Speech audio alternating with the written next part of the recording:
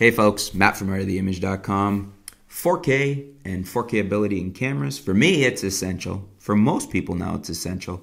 But we do have people that constantly say, well, I don't even shoot video or 4K is not necessary. I do tend to think these are the same type of people that were the last adopters of digital. We're still shooting film when everybody else was shooting digital, and we're still saying it wasn't there yet.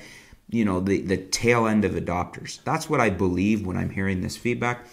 Tamas Varga writes in and says, do you have any data or survey that shows everybody wants 4K in their DSLR? I would really like to know, because the last survey I saw showed over 80% of DSLR users never used the video on their camera. As for megapixels, I find the 5D4 30 megapixel plenty enough for 99%. Even the D750's 24 is enough for proper work. Yes, you can see more details when you blow the picture up to 100%, but it's mainly for pixel peeping, as the clients, 99%, will see no difference and be perfectly happy with the results that even a 24 megapixel D750 can provide. So the 5D4's 30 megapixels is well within the range. If you need more, they have the 5DS and the 5DSR. That's Canon. I know, but no 4K.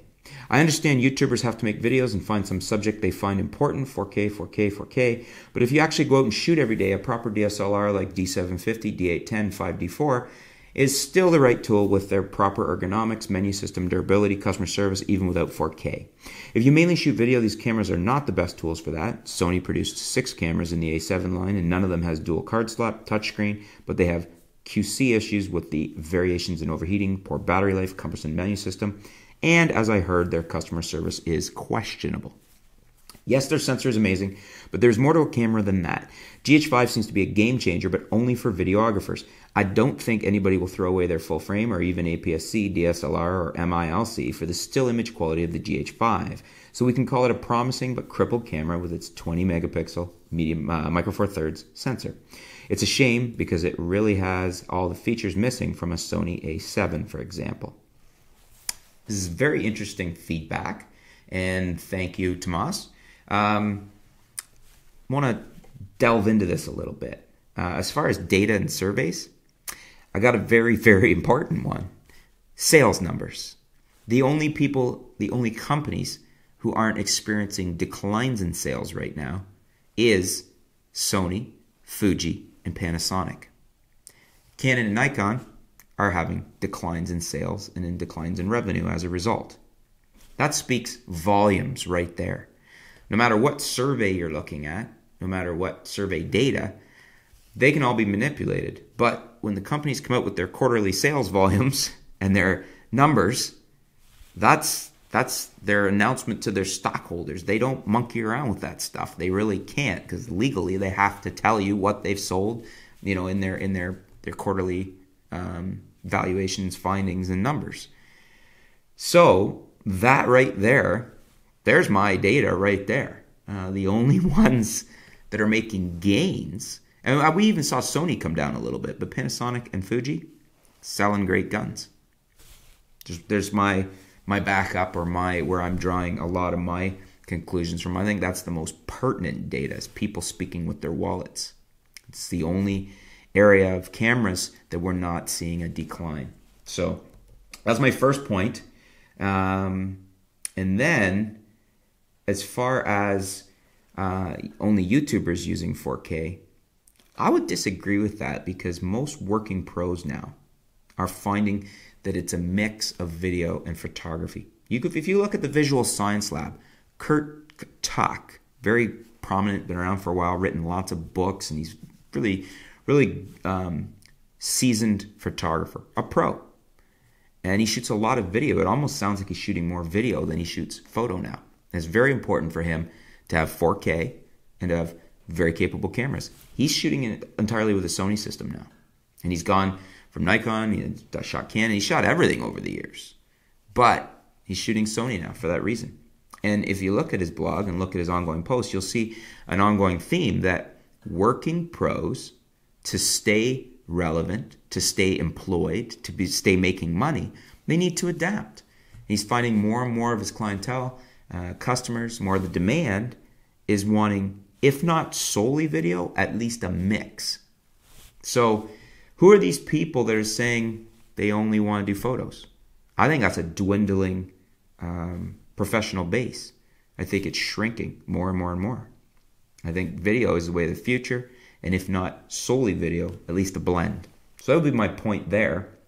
And the problems with Sony, yes, I have commented on those same problems, the overheating, the battery life, etc. But a lot of people are using them for professional work and happy with them. Kirk is, for example, and he's making good money, and he seems to be busier than most people I know using Sonys. That's his choice.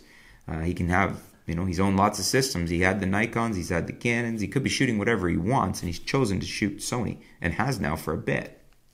It's a good example. As far as the GH5, I would tend to disagree with you. Is it the best ultimate image quality? No. Is it good and acceptable and capable for 90% of what anybody's going to shoot? Yeah, absolutely. Especially the GH5 with its latest and greatest abilities, better high ISO, more resolution. It's a very, very capable photographic camera. And the key is, with today's climate and what the customer is demanding, it's an exceptionally capable video camera, which gives us the best of both worlds, which is what we need and what working pros who wish to stay employed and wish to stay making good money in this climate, in this what the demand is now, you need to have both pretty much. I don't know too many people that are doing really, really well like we used to be able to do, just shooting photos.